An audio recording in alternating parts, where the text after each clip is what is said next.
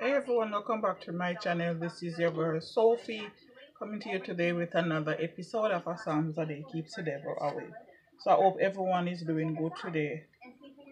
I am doing fabulous, just tired. So I'm gonna be reading Psalms 14 and it says, "The fool that said in his heart, there is no God.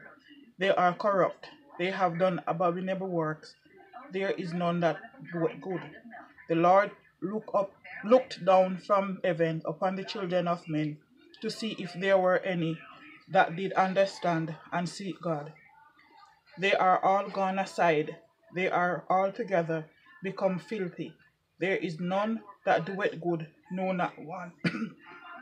Of all the workers of iniquity, no knowledge, who eat up my people as they eat bread, and call not upon the Lord. Sorry, there were they in great fear, for God is in the generation of the righteous. Sorry, he have shamed the counsel of the poor, because the Lord is his refuge.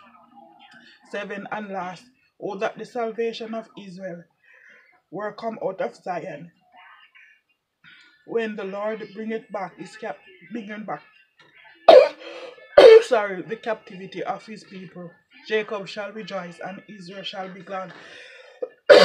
Sorry, this is the word of God. Thanks be to God. So I hope everyone will have a blessed night, have a place to sleep, and something to eat in Jesus' name. So until next time, take care. Remember that with God all things are possible and God is always in control. Bye.